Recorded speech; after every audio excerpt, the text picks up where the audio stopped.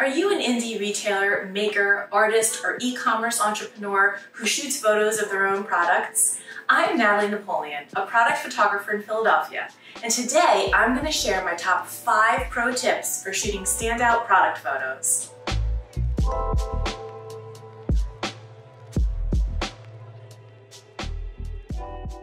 Tip number 1, get organized. Make a list of all the shots that you need and then all of your supporting props. Once you've done that, organize all of your props and products in one area so that when you're ready to shoot, you can start grabbing them as you go. Keep all of the products, if you're shooting several different products, keep all of them together. So keep all of the small products together, keep all of the shiny products together, keep all of the tall products together. That way, once you dial in your light and your settings, all you have to do is take one product out and replace it with the other.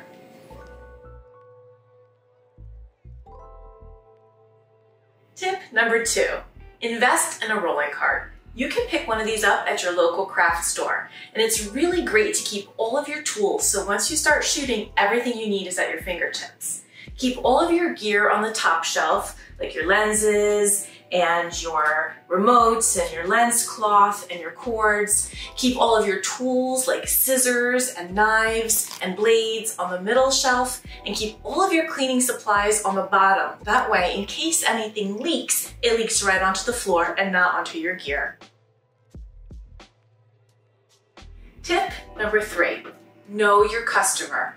When you're setting up your scene, make sure that you include elements that speak to your customer. You want to create an aspirational scene that your customer looks at and feels like they need to have in their life. So if your customer is drinking tea, maybe they're also a reader, or maybe they also like to have greenery in their lives. What you can do is make a list of all the things that your customer likes to do. So books they like to read, magazines they like to read, places they like to visit, colors they like, and all of that information is going to inform your final scene.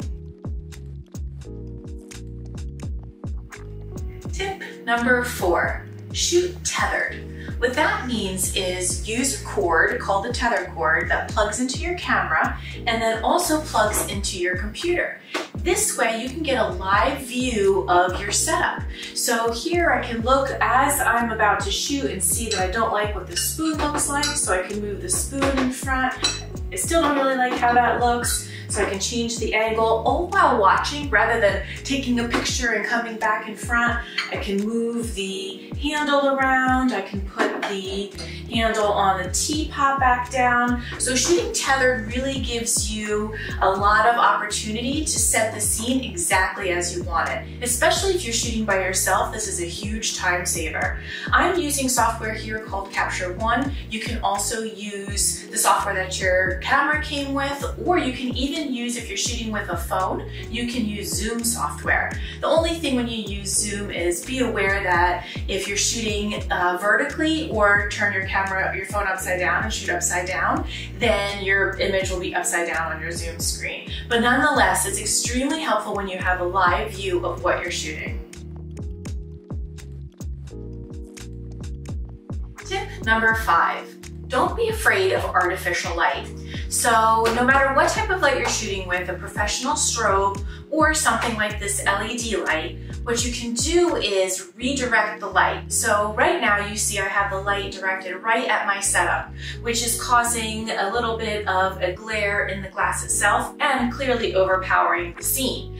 So one thing I can do is I can change the angle of the light, and then all I need to do is grab something like a piece of foam core and redirect the light. So you can see as I'm angling the foam core, I'm eliminating the glare on the glass, and I'm also lighting the scene up at the same time.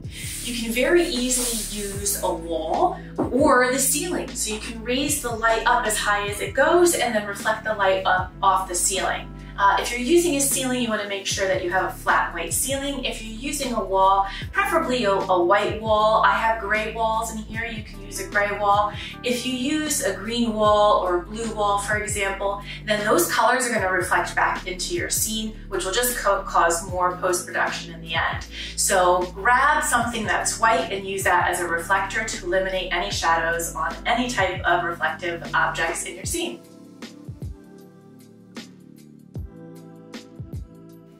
Bonus tip number 1. Keep a lens cloth nearby and wipe your lens often throughout your shoot.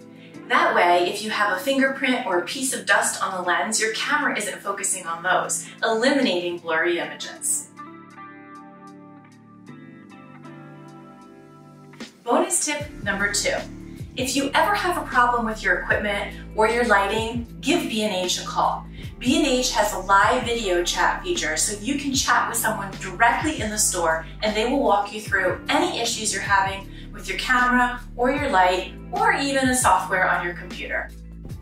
Use these tips to create powerful product stories that immediately connect with your customer emotionally and show them why they need your product, how to use your product, and help them rationalize their purchase. For more product photography tips, follow me on Instagram at natalie.napoleon.